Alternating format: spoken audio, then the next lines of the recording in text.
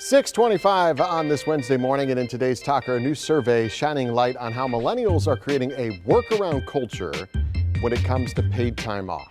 Teach me your ways. According to a Harris poll, nearly 4 in 10 millennials say they have taken time off without communicating it to their manager. So this is being called quiet vacationing.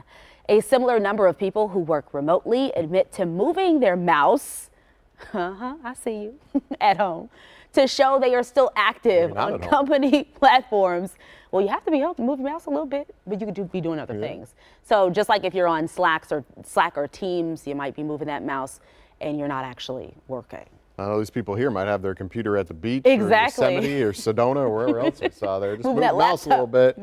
Nobody's going to know. I mean, you know, gosh, there are a lot of people that aren't even at work when they're at work, let's be honest. But, you know, this is this comes after quiet quitting, which we talked about a while ago, you know, where people are just kind of just not doing their job. Yeah. So I don't know if I should say this. My fiance kind of does this a little bit. Not to the degree of like just moving her mouse a little bit, but what she likes to do is instead of taking a day off on a travel day, like if we're going to the airport, she'll just continue to work. Oh, I know people do that. I've had people, like, I've driven to other states and had people working in the back seat of the car. I'm so jealous of y'all. Like, I wish I could do that someday. Yeah, we have to physically be here, but for the people who can just travel, and you know, sometimes when I run to the store, you know, we get off early. So if I go at like, you know, noon or 1 o'clock, I'm like, why are there so many people at the store?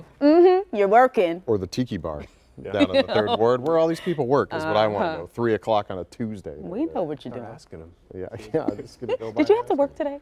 Yeah.